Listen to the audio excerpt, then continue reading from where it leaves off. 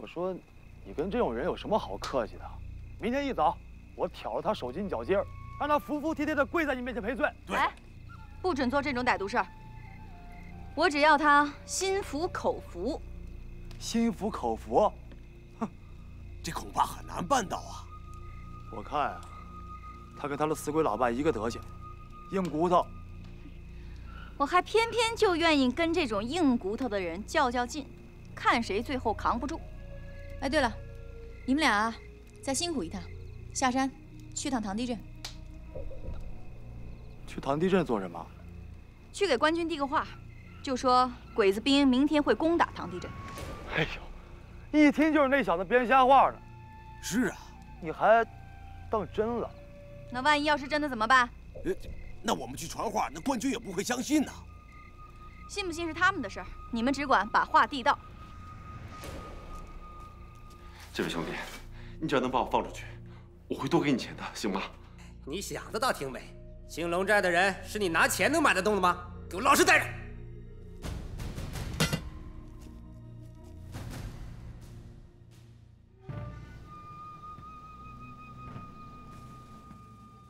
唐地鎮を占領し、ウーフォンちゃんの脅威になっている。奴らが足場を固める前に意表をついて潰さねばならない。この度の作戦行動、兵を素早く動かすことが大事だ。明朝夜明け前に出撃する。先陣は芥川賞さん。ピッチング湾を占領せよ。はい。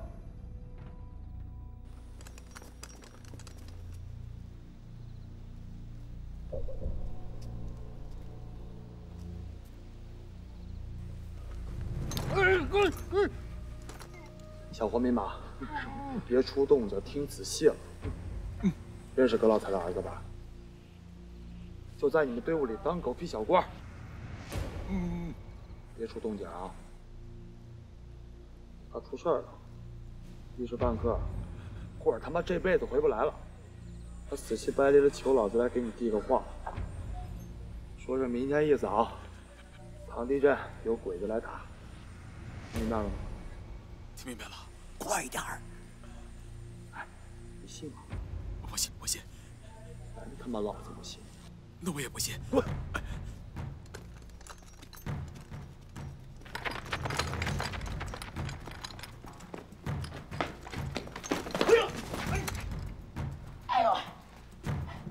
彪的样子，尾巴让人剁了。张副官，有紧急军情报告，先把老子扶起来。哦。怎么回事？报告团座，有紧急军情。说。鬼子明天要来攻打唐地镇。发什么梦呢？鬼子来打唐地镇，能让你知道？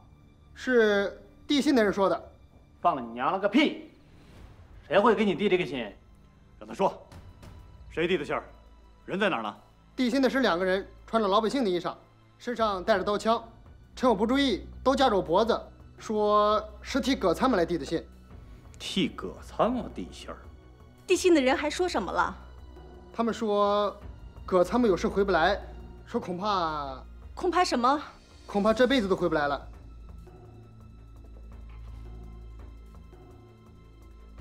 这2个人是什么来路？不知道。只说了那几句话，人就不见了。走，带我去看看。是。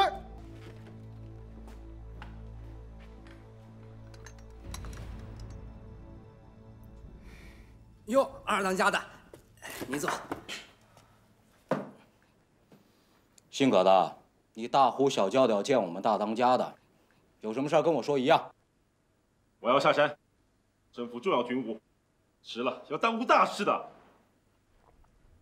少来这屁话！你们青龙寨的人是要帮鬼子吗？别忘了，你们是中国人。老子谁也不帮，倒是有些好奇，想看看官府的兵跟鬼子兵干一仗，看看谁更厉害。你们，哟呵，装皮大是吗？行，我告诉你吧，我们大当家的心肠好，已经去唐地镇报过信了。是真的还是假的？你说呢？弟兄们，走了，啊，走走。看什么看？老实待着。这事儿虽说来的莫名其妙，咱不得不防啊！你马上再布置几队警戒哨，放得远一点，离阵10里，埋伏警戒。好，我现在就去安排。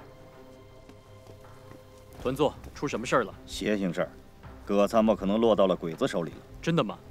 现在还说不定，鬼子可能明天要来偷袭。你带上几个人，换上便衣，连夜赶到城里，盯住鬼子的动向，顺便打探一下葛参谋的下落。是。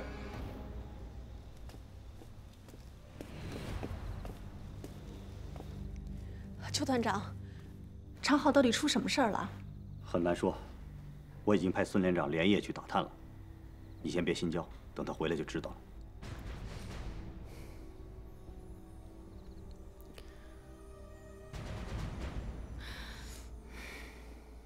走，阿嘎回来了，快点快点！不，这人谁呀？这人？哎，我是来你们这儿送礼的啊。这俗话说得好，来者就是客。你们青龙寨怎么这么对待客人呢？我他妈再说一遍，我们青龙寨没你这种给鬼子当狗的客人。哎，兄弟，这话可不能这么说哈。这山不转水转，这说不定哪天咱就穿上一条裤子，咱就吃上一锅饭了。他妈说梦话呢！俩走，走，走，走快点，快点，快点，快点！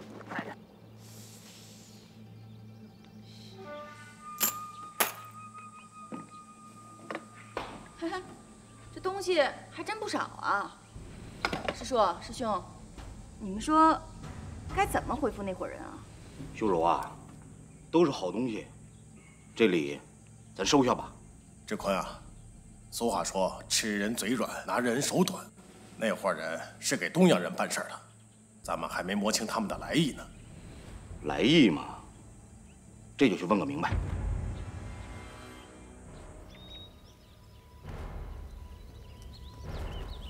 大当家的，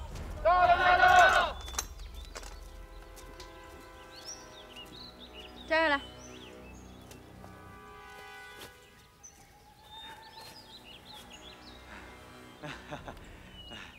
几位当家的都在呢。鄙人为大彪，在五峰城里为皇军当差。阿嘎，还不快松绑啊！别怠慢了咱们这位官爷。谢谢大当家的，谢谢。呀！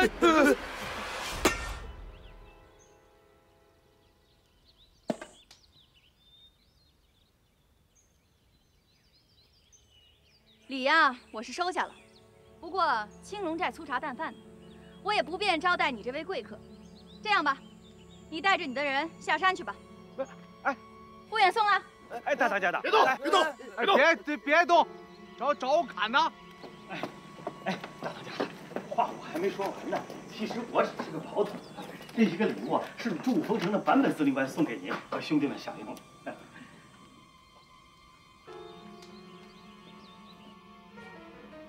这事儿我就不懂了。我跟那个东洋人既没有交情，还杀了他手底下好几个小喽啰。他不会是因为这个事儿给我送礼吧？那也太犯贱了。话不能这么说嘛。坂本太君啊，那是非常的敬重您。您看，那天比武过后，您是名声大噪啊。有人说您是穆桂英在世，还有人说您女神仙下凡啊。喂，这可不是我瞎编的。我跟你说，现在五峰城里的皇军，那对您那佩服的那是五体投地呀，那天天都在勤学苦练您那几招功夫呢。回去告诉东洋人，想学功夫，那得先掌握一个诀窍。诀窍？什么诀窍啊？这诀窍啊，说起来也简单。猪狗畜生，练不成人的功夫，练死也白搭。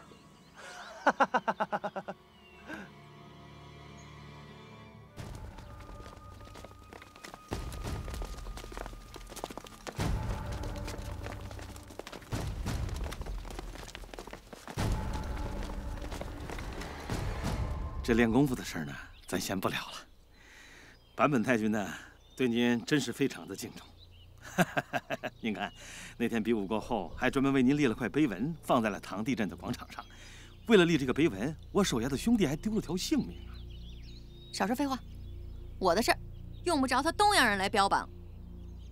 姓魏的，大老远的跑到青龙寨来，不光是为了说这些没用话吧？是，大当家的是聪明人。其实啊，坂本太君还有大礼相送。哟，除了金银财宝，还有大礼呢。这大礼可是金银财宝买不来的。大当家的，你已经被封为五峰城保境安民军司令，委任状我都给你带来了。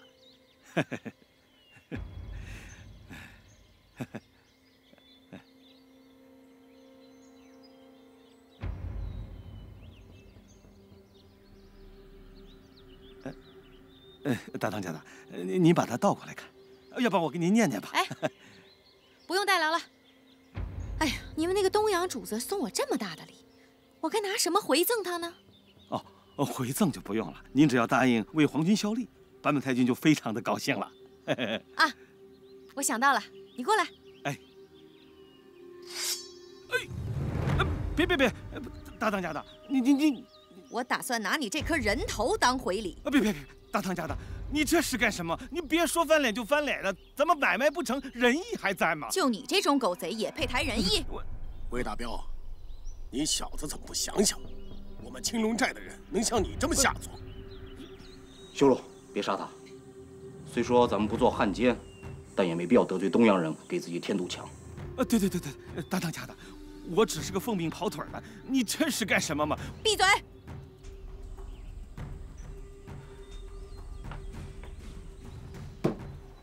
快滚！哎，好。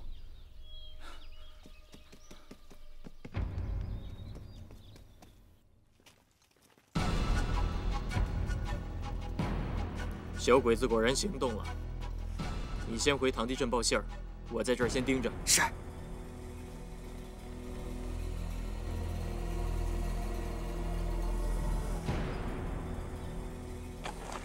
我给你检查。哎，等会儿。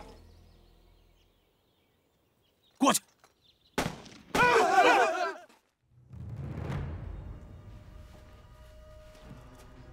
干什么？这干什么？这是！姓魏的，你他妈以后再一口一个太君，老子要真让你吃枪子儿！还不赶紧走！快！喂！哎，这位兄弟，从什么地方来的枪声啊？哎！为何不铲平出来？我他妈不是人养的！师叔，你们看，刚才那桩事情我处理的妥当吗？妥当，义正辞严，有气势，像个担当大事的样子。可是我总觉得心里有点不踏实。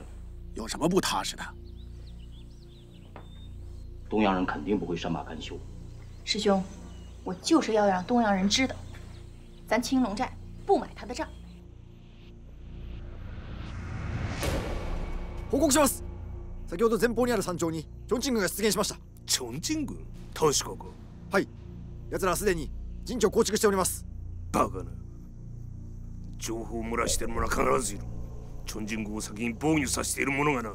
どうすればよろしいでしょうか。強行するしかない。第一波攻撃隊は君が率いろ。はい。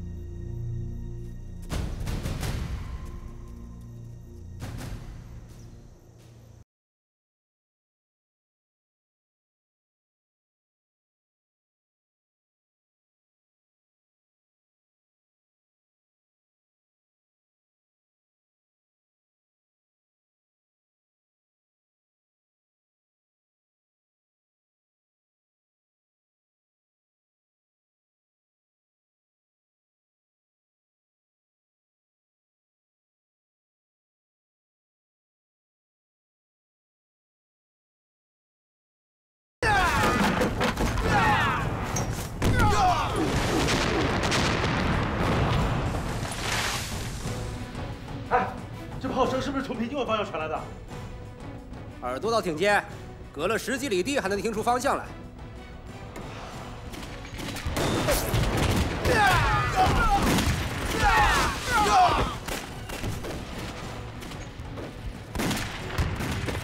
我给赶上！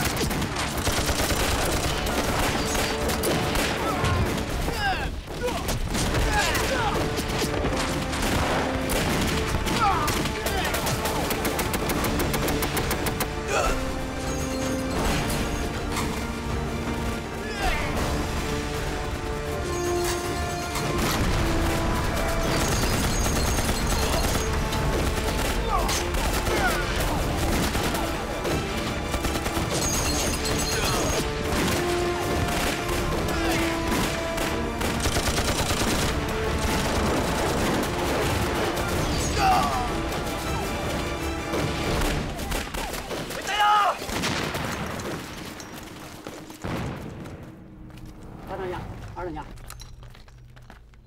马杆，我让你送的口信，你确定送到了？放心吧，我在那哨兵的耳朵边说的，说得清清楚楚的。这我心里就踏实了。官军能不能打赢这场仗，就看他们自己的造化。我觉得官军肯定扛不过鬼子兵。是啊，鬼子手里有小钢炮，一炸一大坑啊！哎，真的，这么热闹，这比看戏好看多了呀！哎，咱们不能在这待着，走，下去看场戏。走，走，看好了，放心吧。刘四，好好看着。是。团座，你怎么才来啊？我一路上盯着小鬼子，想看看后面是否有援兵。到了关口，路就被堵死了。我是从山背后绕过来的。葛参谋有下落吗？不知道，还没来得及进城。奇怪了，他能去哪儿呢？哎，对了，团座，我发现鬼子运送后勤的辎重小队离大部队相隔好几里呢。有多少兵力？也就几十人吧。这是一个好机会，我这就带人去抄了狗日的辎重，让鬼子去喝西北风去。好，捞草也打兔子，把那些押运的鬼子兵都给我收拾干净。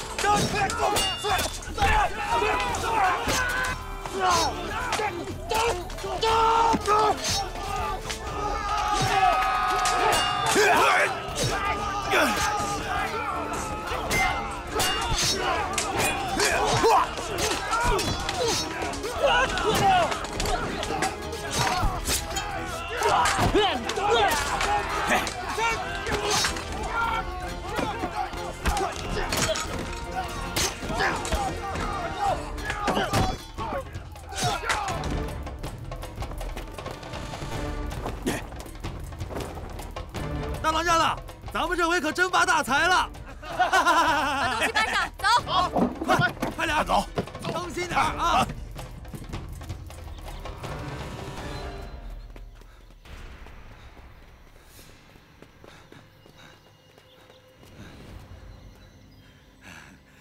魏森，你受伤了。西里干，那帮土匪根本就不是什么正经货色，招降他们不是什么好主意。您偏不信，您看，我刚才差点把命都给搁在那儿。你先休息。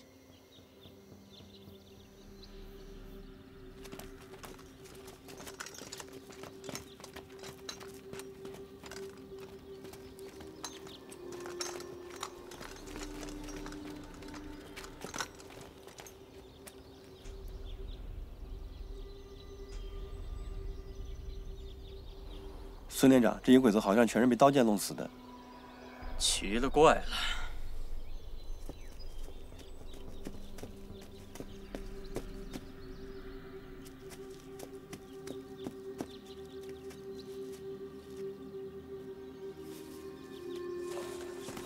弟兄们，都快点儿！好，走，跟上，走。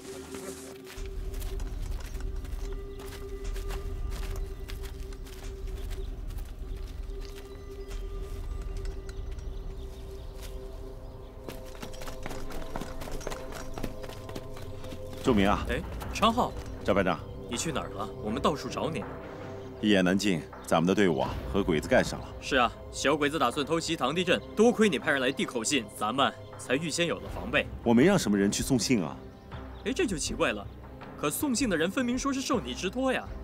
那人长什么样？我倒没见，不过听说是2个人。我知道了。哎，团长在哪里？在阵地上，小鬼子的炮火太猛烈了，不少兄弟死伤了。那赶紧去吧。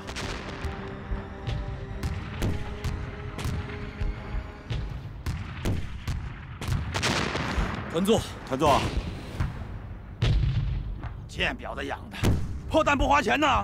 你这些天到哪儿去了？说来话长，回头啊，我再跟团座详细汇报。孙连长，鬼子的军火抄到了吗？卑职无能，没办成。没办成？你他妈是干饭的！我带人赶到的时候，已经发现军火被人劫走了，只看见一地鬼子的尸体。被人抢走了。会是谁呢？不知道，不过活干得倒挺利落，没放枪，使得刀剑。团座，我猜啊，是青龙寨的那伙人干的。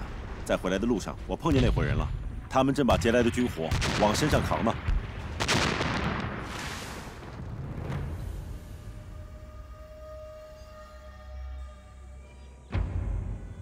なぜ本気が止まったのだ。報告します。運送部隊が中継軍に攻撃を受けて弾薬を全て持っていかれました。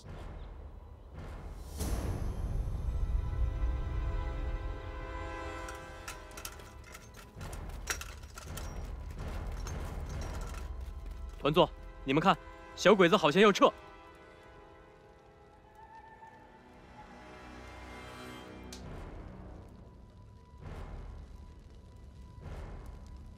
这帮贱婊子，老子刚玩出点劲头，他们就不干了。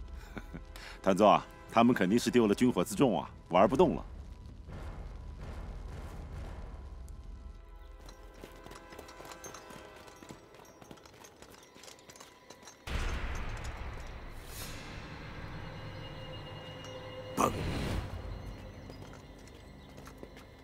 细着看，我敢肯定，劫走军火物资的不是国军的部队。那会什么人？是青龙寨下来的土匪。您看，死难的皇军身上都是被刀剑所伤。青龙寨是，这就是青龙寨山脚下，别的土匪是不会来这儿的。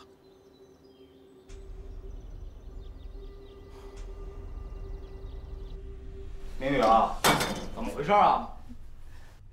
那小子使劲耍滑，捂着肚子在地上打滚，说是什么犯了脚长沙，骗我打开门进了样子房。他趁我不防备，用胳膊肘猛地一下砸在我的后脑勺上，当时我就晕了过去。看你小子，这是喝了多少啊？不到一壶。少扯没用的，都是马尿惹的祸。大当家的，我咽不下这口气。我还咽不下这口气呢。你就喝吧你。哎呀，这青龙寨的土匪够邪性的啊！国军的军官敢绑，鬼子的军火敢劫，绑了你，差点误了老子的大事儿；劫了军火，倒帮了老子大忙了。那团座，你是打算赏呢，还是罚呀？赏他个屁！这伙土匪不除掉，迟早是祸患。团座，这件事情啊，还得从长计议。您看看，这是刚刚用药水显影过的。日军的主要兵力集中在这几个地方。很显然，在这个地方的防备是比较薄弱的。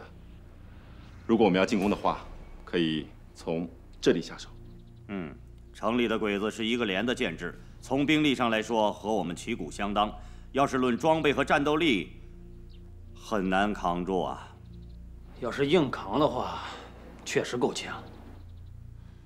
不管怎么说，咱们还占据着地利。只要咱们能够牢固地扼守平静关，一时半会儿啊，鬼子拿咱们也没什么办法。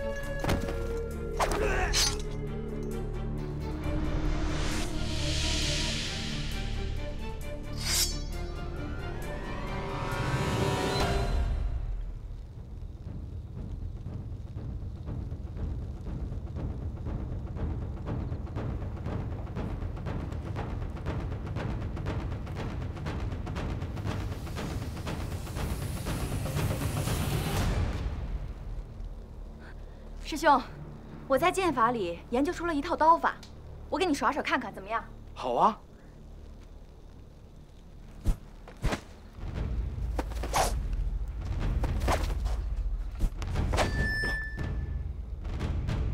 不错，鬼子的3把大杆比咱的刀长，专克鬼子兵。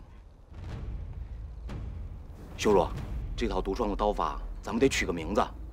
既然是专门对付鬼子兵的，那就叫它杀鬼刀法，怎么样？好啊，咱们尽快向山寨的弟兄传授传授。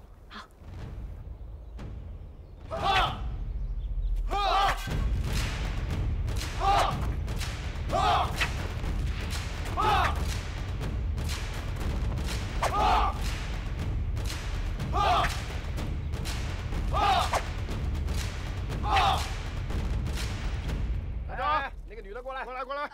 你干嘛呢？我是卖菜。你兜里装什么东西？什么东西？走吧，走。哎，后面那个老头过来，你过来，你干嘛呢？哎，等等。哎，你们俩干嘛呢？好，走吧。后面的我先走。哎，后面的过来。干嘛呢？你进城干什么？鸡蛋是吧？收鸡蛋是吧？鸡蛋。哎，走。去跟大队长报告，说那个土匪婆娘进城了。是。你干嘛呢？快去，把东西给我看一下。抓药。这什么东西啊？方吗？好吧，我先走。哎，二位当家的，你看我姑妈家就在前面那巷子里住，我们就在这儿分手吧。好，师兄，给你姑妈买点礼物。大当家，这也不行啊，这个。哎，自家兄弟，客气什么？办完事情早点回山寨。放心吧，二位当家的，那我就先走了，你们也小心啊。走。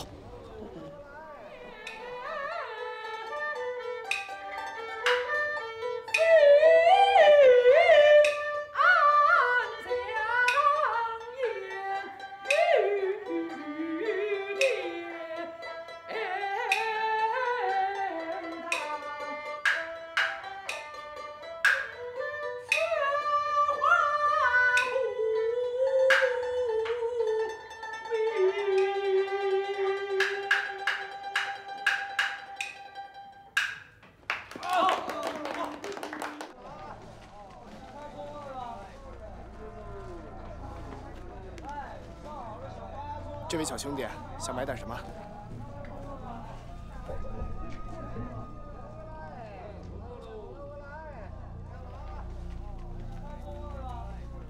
走。给我盯紧了，一会儿找个僻静地方逮住那个土匪婆娘。好嘞，走。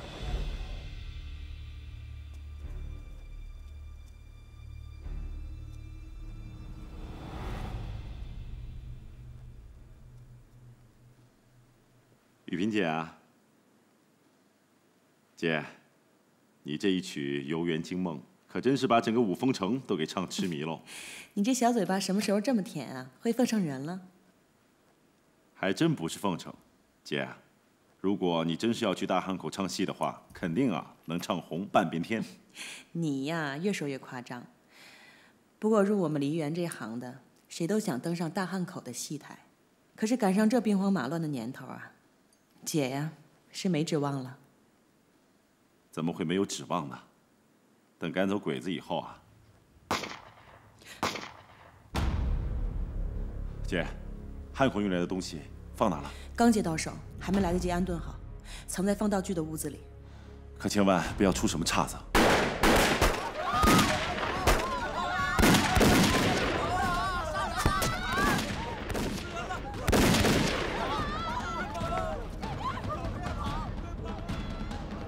人呢？跑了，快追呀！秀茹，你先上墙吧。好。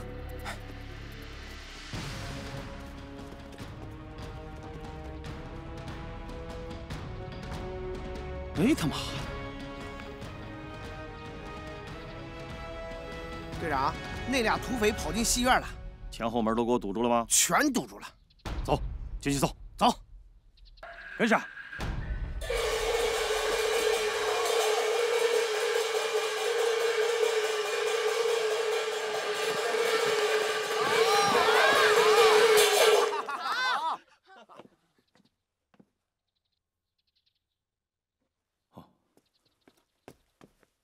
司令官，不好意思，打搅您的雅兴了。为什么？你来这儿干什么？捉拿土匪。土匪？对，就是青龙寨上的那个女土匪，她跑进了这个戏院。什么？她敢进城里？没她不敢干的呀！这个女土匪胆子比天还大。司令官，你接着看戏，我带来的人足够对付她了。接着演，接着演，快点，走。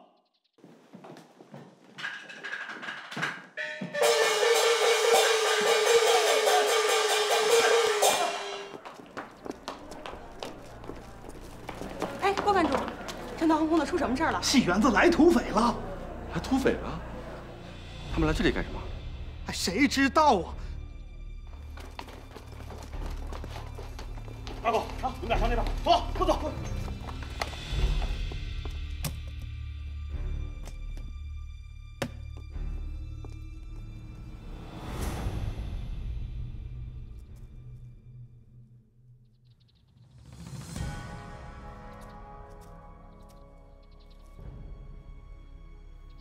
葛大少爷，这天地真是小啊！兜了个圈子，咱们又见上面了。尹大当家的。对呀，逛街逛累了，和保安队玩玩。你倒是逍遥自在，跑这儿来幽会来了。抱歉，我现在没时间给你扯这个，告辞了。姐，咱们走。别着急忙慌走啊！你是怕我抢你箱子里的宝贝，还是怕我跟你清算咱俩之间的新旧账啊？大当家的，我可是要警告你，这个院子里不仅有保安侦缉队，还有一群鬼子。拿鬼子吓唬我，我还真就不怕他。秀茹，我们赶紧走吧。不许走！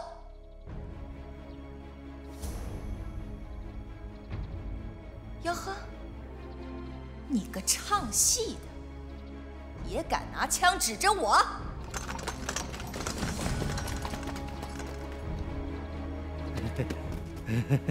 魏大队长，我说您手下的兄弟真看见土匪来我戏班了？错不了，我跟你说，兄弟们，把这里里外外都给我搜仔细了。好，谁他妈要能逮住那土匪方向，老子上！好，走。大当家的，我警告你，你要再这么胡搅蛮缠的话，大家一起进鬼子兵营。我担心什么？东洋人对我客气得很，他们给我立过碑，还准备封我个司令的职位呢。秀茹，扯这些干什么？大家有什么话都可以好好说，先把枪放下。先让那个唱戏的把枪放下。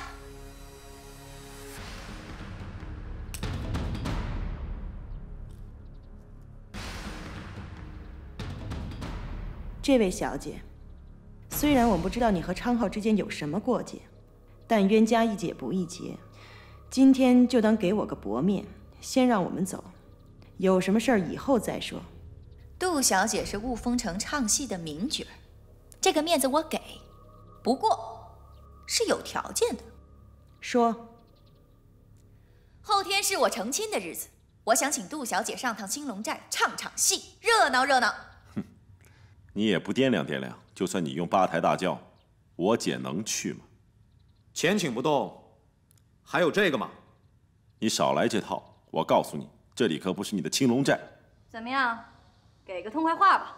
我可以答应你，但戏班有戏班的规矩，我看你最好还是找郭班主商议一下。那好，咱们就这么说定了，回头见。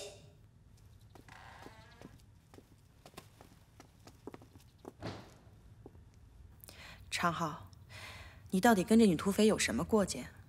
回头再跟你说。姐，赶紧找个安全的地方把电台藏起来。好。走。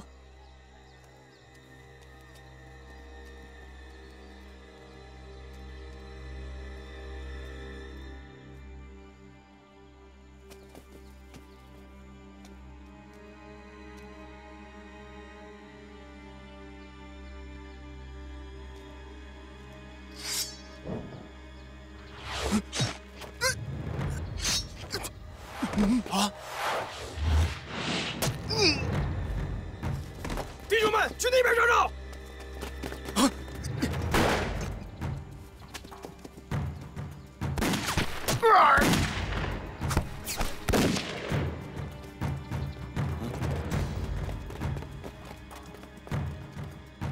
人呢？他们都往后院跑了。小帅，你带队人把所有的城门都给我关上，一只苍蝇都不能放过去。好嘞。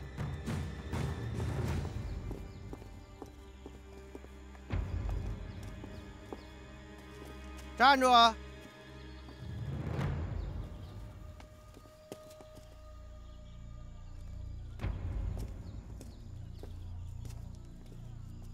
常浩，看来你和这位杜小姐的古董买卖做得很勤呐。有买卖做，总比游手好闲的强。那今天又买了一件什么古董啊？一件青花瓷。哦，这样，让姐夫给你看看，要是好东西，姐夫也买几件玩玩。这不是你玩的东西，去干你该干的事情吧。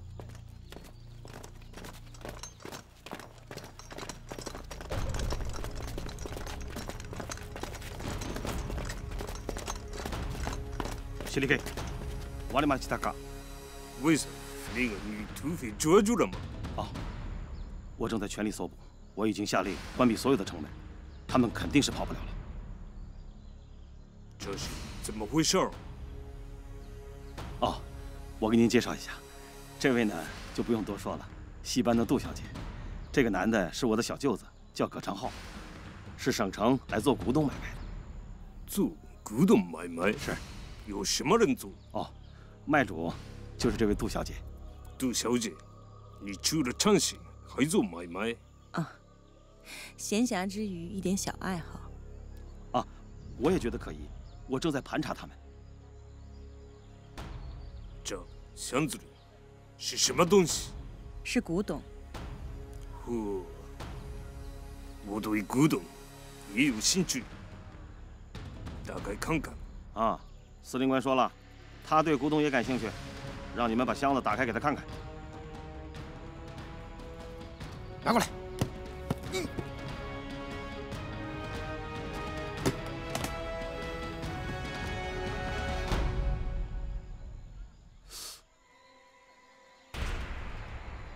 你们俩这不是睁着眼说瞎话吗？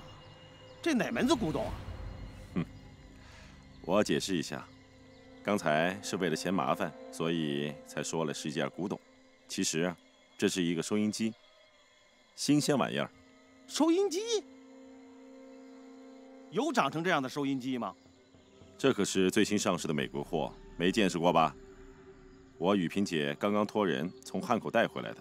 常浩，编瞎话可是要掉脑袋的。看来你们俩是不想跟我说实话了，是吧？给我绑喽，带回侦缉队去。等一下，不要为难杜小姐，我是她的戏迷。试试看，你这箱子里确实是带收音机。哟，真是收音机呀！我不知道。你快去追捕那个女土匪，要捉获的。我很想再见见她。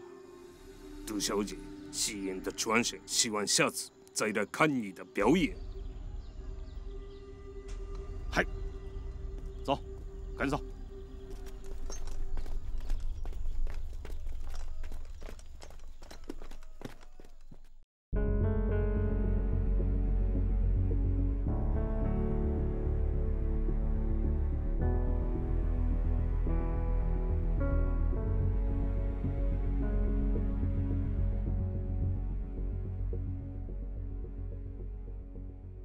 前是我寒冷的目光，后是我温暖的假装，也如此慢慢等待的心，听不见你的方向。心似深海慢流淌，爱给我无比的力量，冲不过前面是硝烟弥漫，还是深渊万丈。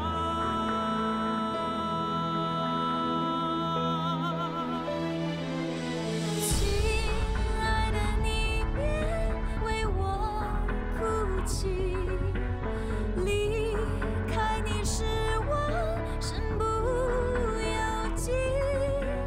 天那么暗，是乌云遮住了太阳，风那么凉，是春天的脚步还在路上。亲爱的，你别悄悄地哭泣，我从来未曾离开你。夜那么深，是黎明即将天亮，路那么长，是我们永不分开的方向。那一年，你给了我希望。那一年，我懂得了牺牲和信仰。生命旅程是战场，你告诉我要坚强。有一种幸福叫做牺牲，因为你。亲爱的，你别悄悄地哭泣，我从来未曾离开你。